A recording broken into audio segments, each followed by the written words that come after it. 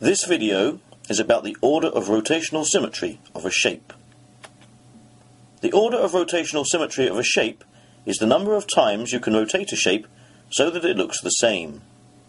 You include the original position, but only once, i.e., not when it returns to its original position.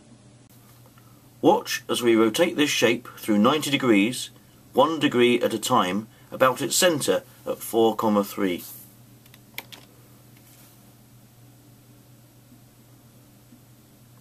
After 90 degrees it maps exactly onto itself, and it will do after another 90, another 90 and another 90, meaning it will look the same in 4 different positions, and hence its order of rotational symmetry is 4.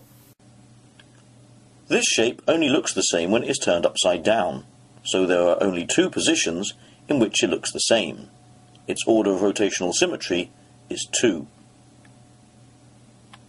This shape will look the same when it is rotated through 120 degrees clockwise, so that A is at the top, and then a further 120 degrees, so that B is at the top.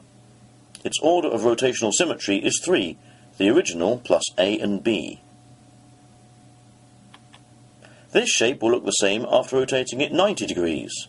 The shape has 4 points, and will look the same whichever of the points is at the top.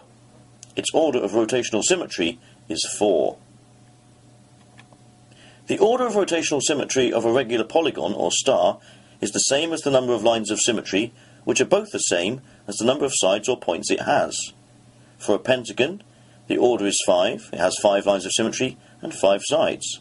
For this 8-pointed star, the order is 8, has 8 lines of symmetry, and it's got 8 points. Finally, you can also deduce the order of rotational symmetry simply by knowing the smallest angle you can rotate the shape through to look the same. 180 degrees, order 2. 120 degrees, order 3. 90 degrees, order 4. Note that in each case the product, i.e. what we get when we multiply, of the angle and order is 360.